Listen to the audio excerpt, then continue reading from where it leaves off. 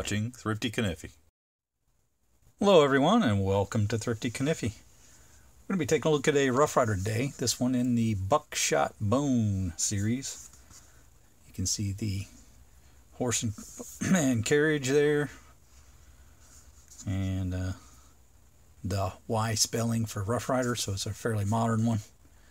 Model number is RR2325. Always high quality handmade pocket knives. Got the smaller version of the magnetic closed box with the cutout.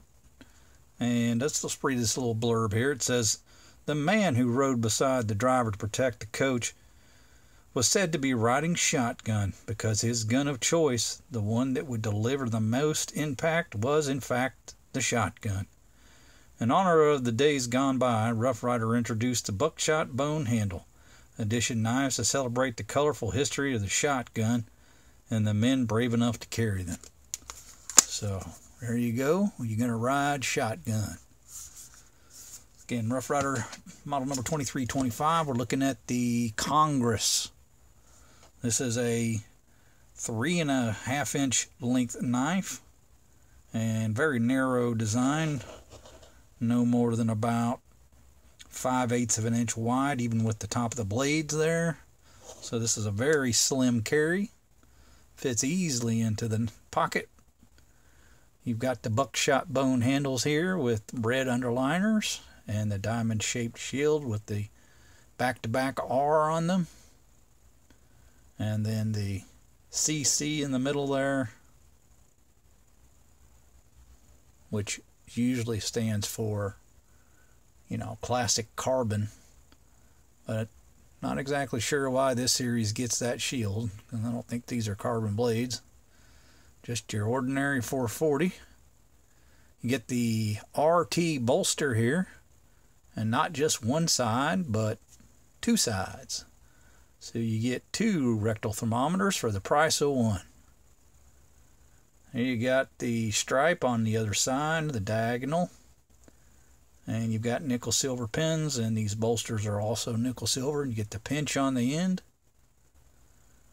Now I haven't reviewed many Congress, and I would not say that this is a pattern in the top 5 of my favorites, but this particular one caught my eye because I feel like sort of a stylish style for Congress to have, and I wanted something to fit into a slip that I own that's rather narrow. And we take a look at one of these slips, and I'll bring up where this can be bought on Smoky Mountain Knife Works. You see these are less than $3, and they're really narrow, so there's not a whole lot of knives that fit in there without being just really tight. But this, being so narrow as it is, fits in there quite well. And all you need to do to get it out is just kind of give it a little pinch on the bottom. It slides right out. So this is a perfect slip for a Congress if you're interested in trying to find something that'll fit that well. Again, I'll show you the link to that and where you can buy that on Smoky Mountain Knife Works. Now, you can buy this knife on Smoky Mountain Knife Works as well. It's $15.99. And I think you can save a few pennies on Chicago Knife Works if you buy it there. Of course, you'll have to order more knives to get free shipping. And Smoky Mountain Knife Works is usually a little better about what you have to spend there to get free shipping, probably about $75. And they often have free shipping on holiday sales like Father's Day and Memorial Day, those sorts of things. 4th of July, I imagine they'll have something. So you may want to just kind of wait till there's a sale to get free shipping, or at least reduced shipping. The amount of money you'd have to spend, sometimes it's like $35 instead of $75. But Smoky Mountain Knife Works does a good job of providing you some options. Now this buckshot bone here, you see it has the red underliners and then the brass liners and some pretty minor gaps here between the two springs. If you're unfamiliar with the Congress, it has this bow shape to it, so it looks a little bit like a boomerang. Maybe not quite that pronounced, but same idea, just a backward bend in the springs. And it gives you 4 small blades. Now this is not going to be a heavy use knife, and it's probably why I've not really given it a whole lot of attention on the channel, but it does provide some really interesting blades, and the design is not what I would consider unattractive. I just think the usefulness is maybe not what I expect from most pocket knives. But if you're just looking for a light duty knife with a lot of blades and don't want to have to sharpen it often, this is right down your alley. You're going to have a nice little sheep's foot blade here on the left side, and on the front here, and then a nice little thin pin blade. And these have really nice pulls on them. I'd say about a 7.5. Half stops on both sides here. And you can see you get that back-to-back R tang stamp there. And this one gives you a nice squared long pull with the match strike on there. And so pretty attractive blade shape. And then you get that reverse etch that says Rough Rider on it. And this one has the same tang stamp, and get the match strike pull on that one, and a little swedge on that blade as well.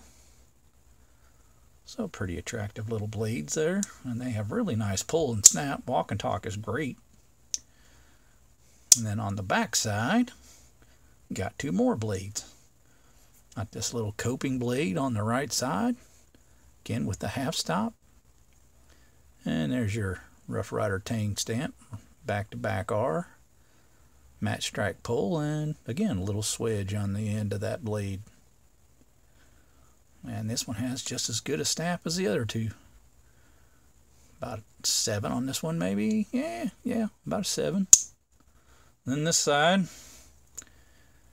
you've got this nice larger sheep's foot blade, and it's got another match strike long pull on it with some more swedge on that one. But this side, not only does it have the RR tang stamp on it, as you see here, but on the reverse you get the model number, which is model number 2325, and it says China below there. And then on the blade, they give you the blade steel, 440 razor sharp steel.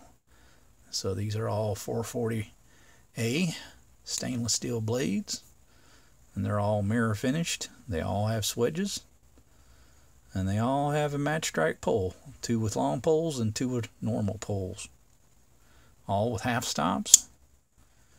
And again, you get the RT bolster on one side, and then the pinched single stripe bolster on the other. And good look at that shield there, what I'm talking about with the middle section there. And then you get this nice buckshot bone, which does look like someone shot it with a shotgun. So pretty fitting for the series and their little blurb there about riding shotgun and the stagecoach. Help protect all the people in the coach, little old ladies. Got somebody riding shotgun. But this is a nice series of knives. I've got a Barlow in this same pattern, or same series I should say. And one of the very few Congresses that I own. You can see that do a real nice job with the blade spacing on these. The crinking is really good, and they offset the blades in a very, not, well, you know, basically they put them in a way that you'd expect, you know, a very logical way, I should say. Whereas some of the stockmen, they just look like they're mishmashed together in any old fashion. These look like they have some thought behind it. And you don't have any blade rub as a result of that. So that's a really nice feature. But if you're just looking for 4 small blades, no heavy use, nice slender design to fit in a sheath such as this, little pocket slip, or just straight into your pocket. This is a great little, you know, front pocket knife. Not gonna occupy too much space in there or cause you any trouble. And you know, the largest of the blades, you got this sheep's foot blade measuring it right about 2 inches full length, and it's got a cutting edge of about 1 3/4 inches. And then that smaller blade on the other half, same style blade here, 2-inch blade, cutting edge just shy of 1 3/4 inches. Then you got your pin blade. That's a total length of 1 3/4 with cutting edge just shy of 1.5 inches. And then the final little coping blade. It measures 1 3/4 inches with the cutting edge of just about 1.5, maybe slightly over 1.5, 1 5/8 maybe. But nice little small blades.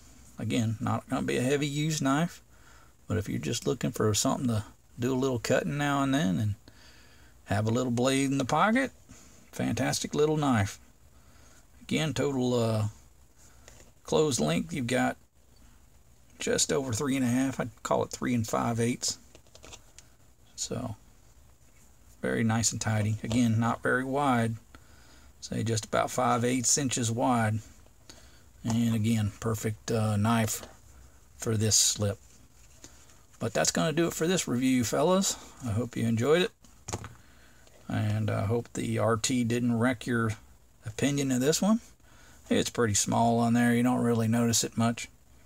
And you got this nice little diamond shaped shield that doesn't really draw too much attention to the, you know, the beauty of the buckshot bone there. So cool little knife. Hope you enjoyed the review. Make sure you like, subscribe, and hit the bell to be made aware of videos when they drop.